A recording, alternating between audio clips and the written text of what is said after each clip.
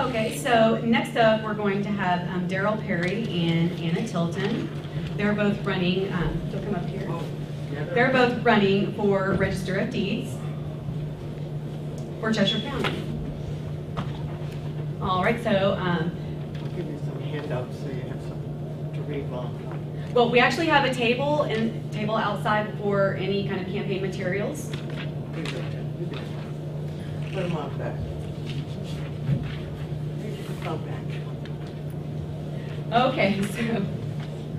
Ladies first. All right, so Ms. Tilton, you're going to get a 2-minute, is that right? Yep, 90 seconds. So you'll each have a 90-second opening statement. Then we'll go into the 8-minute question and answer. And then we'll have 3 rapid-fire questions from the audience. And then you'll give a 60-second closing. So Ms. Tilton, you'll be able to go first. Good afternoon. So my name is Anna Tilton. I'm presently running for Register of Deeds for the Cheshire County Registry of Deeds office. I was elected Register of Probate 6 years ago on the promise that I would make that office more efficient through better use of technology, increased customer service, do some educational outreach. And I believe I accomplished those goals that I promised, but the New Hampshire legislature in the last session eliminated the position of Register of Probate in the reorganization of the courts. It was unconstitutional and illegal activity, but unless somebody challenges it, that's where it stands. So I presently have 0 responsibilities as Register of Probate. Some friends of mine asked me to consider running for Register of Deeds.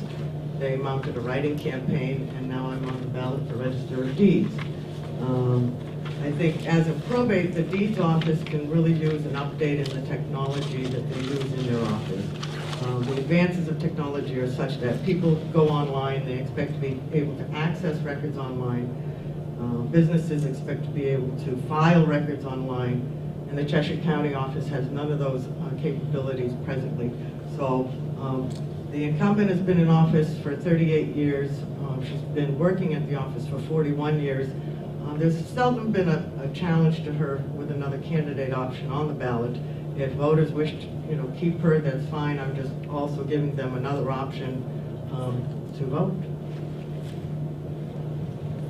Hello, my name is Darryl W. Perry. I'm the Libertarian candidate for Register of Deeds.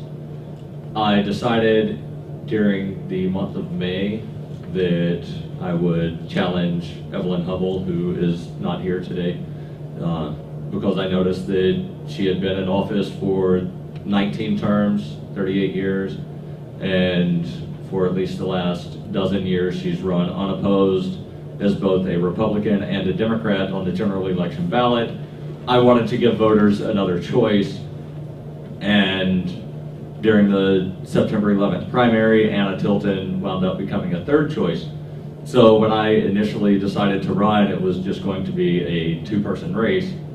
And I was just hoping that Evelyn Hubble would not be on the ballot twice. That way it would actually be a fair election to where each person is listed one time.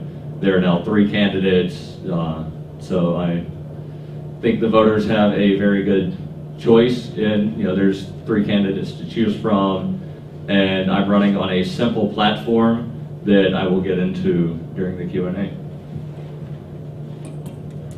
Okay, so now we're going to go into the 8-minute Q&A, and so the first candidate will get 60 seconds to respond, then the second candidate will also get 60 seconds, then the first candidate will get 30 seconds to rebut. Okay, so Ms. Tilton, if you're elected, what will be your highest priority for the Register of Deeds? As I stated previously, my highest priority would be to update the technological capabilities of the deeds office. I would initially update the website, the homepage of the Cheshire County Deeds website, which is not at all informative, not easy to navigate. The record search is awkward. Although this deeds office at one point was the first deeds office to have their records available online, the search engine that they have is a little bit awkward. I would look to Merrimack County. They have a wonderful homepage. You go on, there's lots of information available. They have e-filing available. I would research and implement e-filing. A paralegal sitting here in Keene can file an entire title in Newport electronically. In order to file it in Keene, she has to go to the Keene office and hand a paper copy. The staff then has to scan that paper copy and digitize it in order for it to be available online. I'm running on a simple two-plank platform. First, if elected, I will lobby the state legislature to abolish the position. I believe that the city clerks, the town clerks, and the county treasurers are already sharing a lot of the information that is kept by the Register of Deeds. So the Register of Deeds position could be eliminated, saving the taxpayers in each county at least $54,000 a year. In Cheshire County, the Office of Register of Deeds has a total budget of over $350,000. So you multiply that times 10 and you're talking $3 million annually being saved by taxpayers. The second plank of my platform is, if elected, I will return half of my paycheck to the treasurer on the condition that it is donated to charities of my choice. I do agree with Ms. Tilton that electronic filing is something that definitely needs to be implemented, but you do not need an elected official to oversee that. Certainly get a 30-second. Presently, the whole point of having a county office hold the land deeds and the other land transaction records is so that the title offices, the real estate offices, the banks all have a central location to where they can go to locate these records. The city of Keene, I'm sure, is not going to be necessarily interested in holding the records for all of the other towns. In fact, they would probably charge the other towns to do that if they had any time and staff to do so. If you put the records in the different cities, how's anybody going to find them? Okay, so the next question, Darryl will start. All right, do you believe the government is too big, too small, or just right, especially Cheshire County government? I believe that every government that exists anywhere in the world is too big. They all need to be either reduced substantially or in some cases eliminated. I went on to the National Association of Counties website this morning, and it stated, when our national government was formed, the framers of the Constitution did not provide for local governments, rather they left the matter to the states. Subsequently, early state constitutions generally conceptualized county government as an arm of the state. There is a need for county government. It oversees areas that the state doesn't have any mandate to control and that the cities do not wish to participate in. You might say the government is too large, but what part of the county government can be cut, and if it is cut, who's going to pick up those responsibilities? It isn't as easy as saying, we're going to eliminate the county's role in whatever and expect that some other entity or some group of kind-hearted people are going to take on these tasks.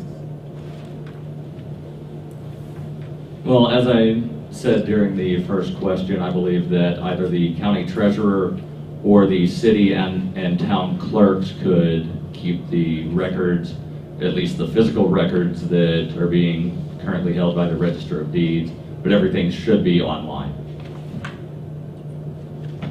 Okay, so the next question is, what is your preferred tax policy for the city? How do you propose that your office would be paid for? How should it be paid for? Well, I'd like to ask Darryl if he knows how it is currently being paid for. Yes, I do. Presently, county government is the revenue comes from each of the towns that are located in the county. Each town pays a proportion of tax to the county government to cover the costs that are related to the county government. That tax is based on, property valuation, population, and if each town had to pay for the services individually for the services that they receive, their cost would be quite a bit higher. By pooling the money, the cost per thousand is, some pennies per thousand. That's part of the county property bill, and it would be far greater if they had to actually pay for the services that they are receiving. There are some towns who have a overpopulation in the jail, for instance, or overpopulation in the county nursing home, their expenses are covered through county taxes. If the towns actually had to pay per person, some of the towns would see a massive increase in the cost of their government services. I would prefer to see all government programs being paid for through voluntary means, either user fees or just voluntary donations to that government agency. The Register of Deeds office, their budget is currently paid for from the fees when people purchase or transfer property.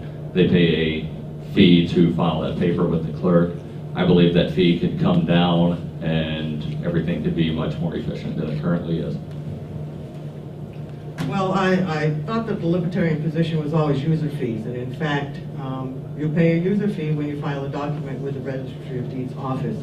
However, there is a need for the staff to do the work. If something is going to be online, it has to be digitized, and it has to be indexed, and it has to be put into a search such that the public can access it. That all involves staff time. In terms of voluntary taxation, if you have a number of elderly people who need assistance, you're going to have to get a hell of a lot of people to donate money to provide for their care, and I'm not sure that enough people are. I have seen cases where people are more likely to help a puppy than to help an abused child. The puppy's cuter. Okay, now we're going to open up the floor to rapid fire questions from the audience. So each question is answered by only one candidate. They get a 60-second response. So each candidate will have the ability to answer 3 questions apiece. So who would like to ask a question? Mr. Reed? Thank you. Yes, let's assume we get rid of government. Wouldn't that make it very easy for those who could hire their private armies and who were wealthy? Well, the current system allows those who can afford it to hire private armies. There's this thing called Blackwater, or it used to be called Blackwater, which is now called Z, that was basically a private army paid for by the federal government. So I don't really see much of a difference as far as the current system and what would happen without a government that sanctions corporations. Okay, next question. Okay, David, this is going to be to Ms. Tilton. Oh, okay. I want to ask both of this, but who are you going to be voting for president, and one single reason why? I'm going to be voting for Barack Obama because I think his policies, while not perfect, are going to be a lot better than Mitt Romney's. That's not really a single reason. I'm thinking a single reason, if you have one. Because his policies are going to be better than Mitt Romney's. That's not a reason? I was thinking a single issue, maybe a forefront issue. Everybody votes on one issue is not very bright. Okay, since he asked the question for both, I will provide an answer. I have already voted using an absentee ballot because I will not be in the city of Keene that day. I'll be out around the county doing some campaigning.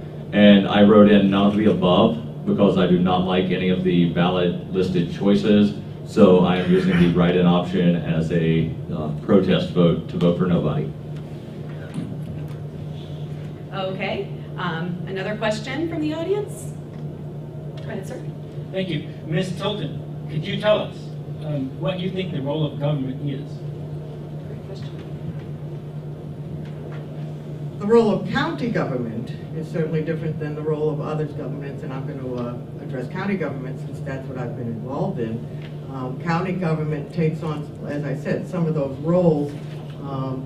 And again, going back to the National Association of Counties, traditionally counties perform assessment of property, record keeping, and in the state of New Hampshire, we do not have strong county government. If you go out west, you have the city and county of Denver. It is one entity. Here, we do not have Cheshire County as being the overriding government entity. We have individual towns that have their own government and their own police force, city clerk, etc. I think the role of the county, role of government is to assist those people who are unable to assist themselves, to keep records so that people are able to maintain files.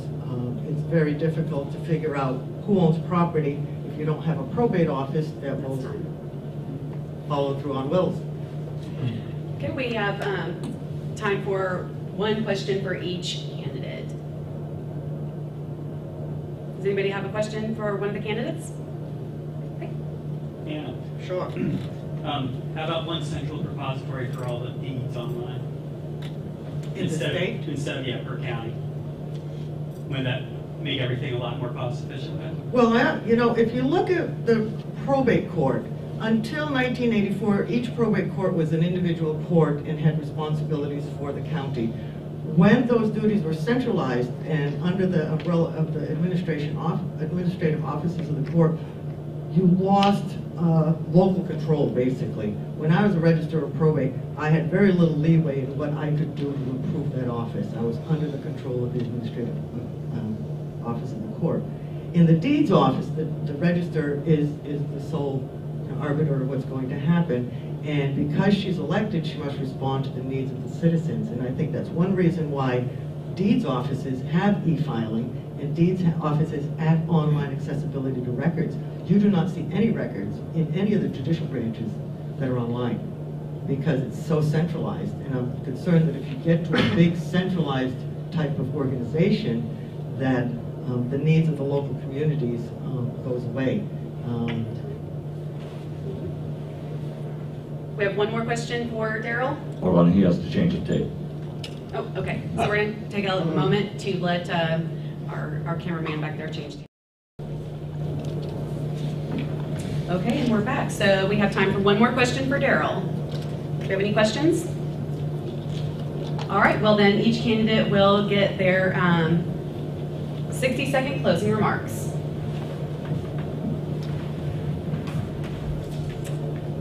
Well, I'll ask you for your consideration for a vote for me for Cheshire County Register of Deeds.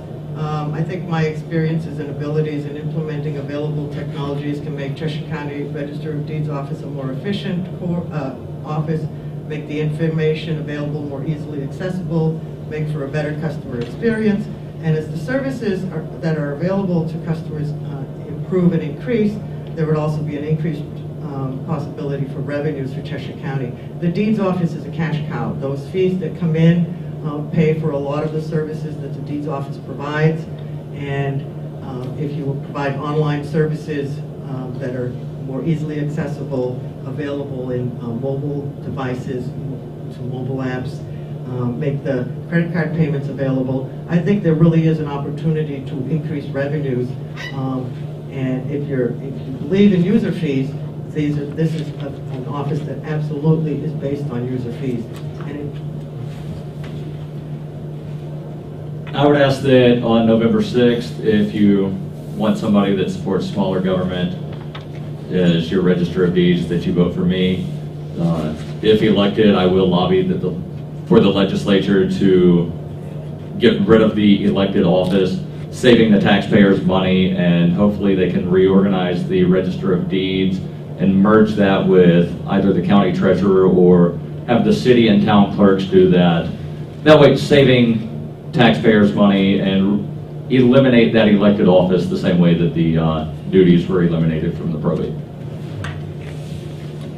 Thank you very much.